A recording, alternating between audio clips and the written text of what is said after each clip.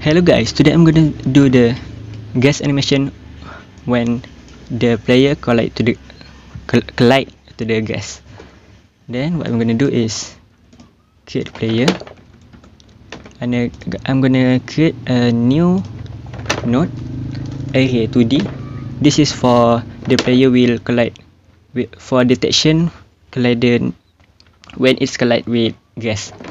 So Area2D, and then for the collision I'm gonna duplicate this and then put it into here. So now we have Area2D collider here. So what I'm gonna do is get gas Area2D,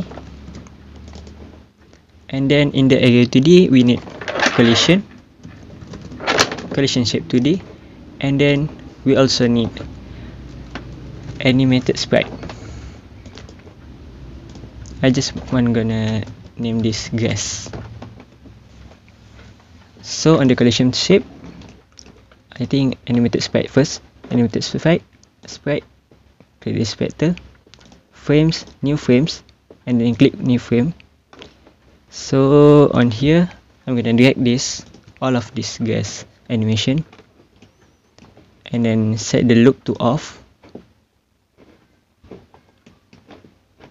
So on the collision shape, what I'm gonna do here is set the shape to rectangle shape 2D, and then make it fit into the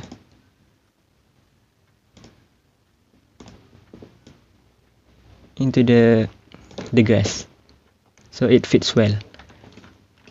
So next I'm gonna click this grass and then lock, so I can drag it into here.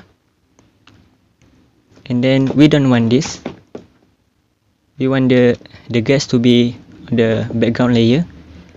So just click on grass and then Z index set to -1, so we have under every layer. So I just want to put it there. Okay, so we want the player to collide with this gas, and then the gas will play animation. So the gas, we need node, and then we need signal here, area entered. Double click it and then double click player, and then it will make a new function called on gas area entered. So on this we need get, because we want, this is player script, we want the world node and then back to gas node and then animated sprite. So on here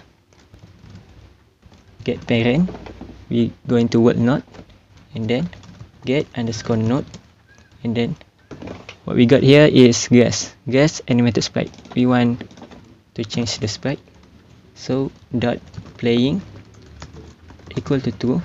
We want to play the animation, and then if they are collide many times, we want the frames to be 0. I think frame, let's test this. Okay, it works well. As you can see, when the player collide with this grass, the grass will play animation. Okay, thanks for watching.